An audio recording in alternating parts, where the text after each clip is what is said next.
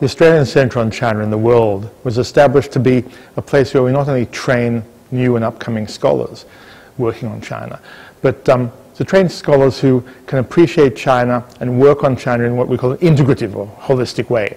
That is, to bring in the humanistic as well as the social sciences as well as policy and public policy elements of the study of contemporary China within the larger context of Australia's engagement with China.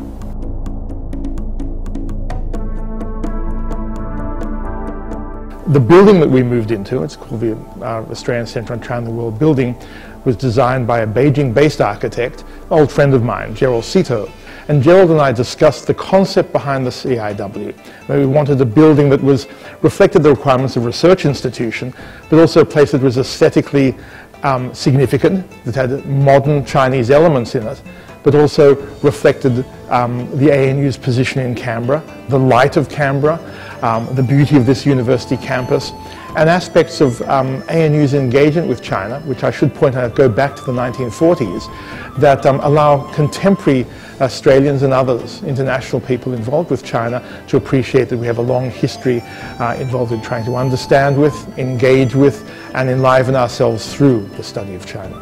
I particularly like the building at night because I think the lighting is spectacular. It really emphasizes the Chinese aspects of the building and the Chinese architecture.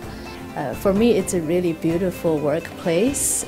It's very open. There are all the big windows, and the windows are also have this Chinese framing, and it's very interesting for me to look out to an Australian landscape from the beautiful plum flower window. My friend over my left shoulder, we call him Draco. Not really a reference to Harry Potter, but Draco is the Latin word for dragon.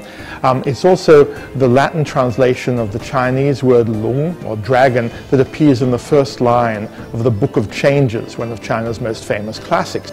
The building has been designed to be a place for people to get together. And if you wander around the building, you will see that there are lots of breakout spaces that actually encourage people to get together.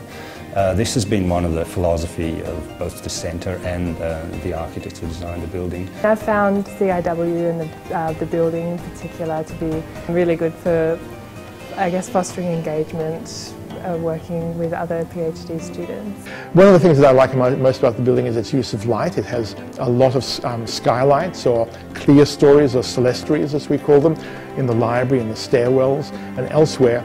And it tries to really capture the light and the colour as well as the atmosphere of Canberra in its design and structure, while being, as I say so often, a contemporary Chinese inflected but really a modern Australian building.